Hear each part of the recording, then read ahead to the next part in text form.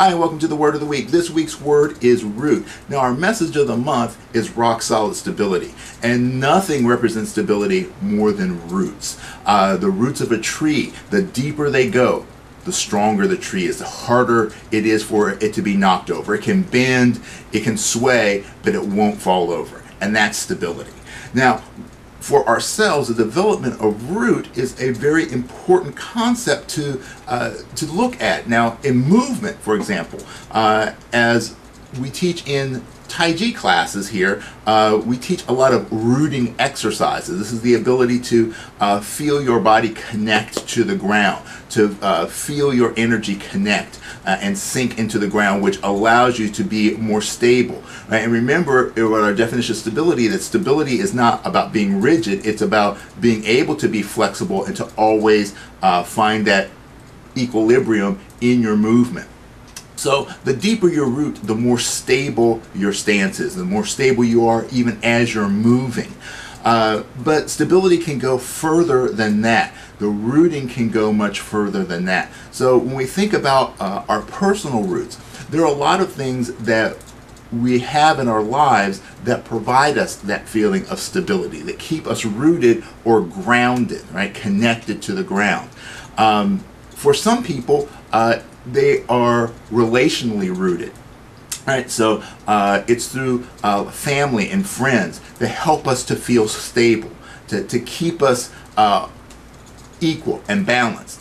For some people, it's through beliefs or religious or spiritual practices. Right, so there's this connection that helps us to feel more grounded. For some people, it's personal philosophies, or it's traditions, or it's some form of structure or regiment. Fraternity is another way of thinking about it. So there's things like in the military and other things where there is a very structured kind of life, and it helps you, that kind of structure helps you to maintain your feeling of balance. Now, we each are going to have different ways of rooting, just like not every plant has the same root system.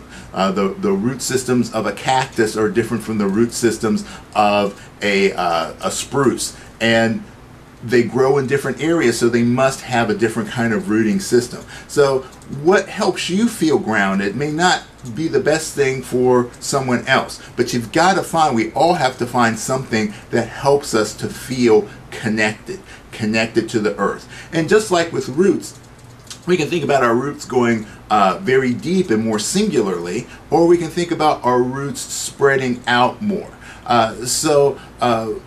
There are many ways that you can do this, but it is important that it be done.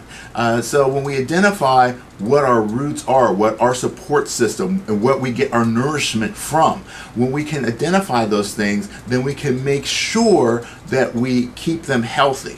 Because with a plant, if the roots are damaged, then the plant will die. So we need to make sure that our roots stay healthy, that they continue to connect us to the things that we need to be connected with, that we can draw nourishment from that, which will give us the stability in our lives, both mentally, physically, and emotionally. All right, I hope that you enjoyed this week's lesson. Hope to see you next week.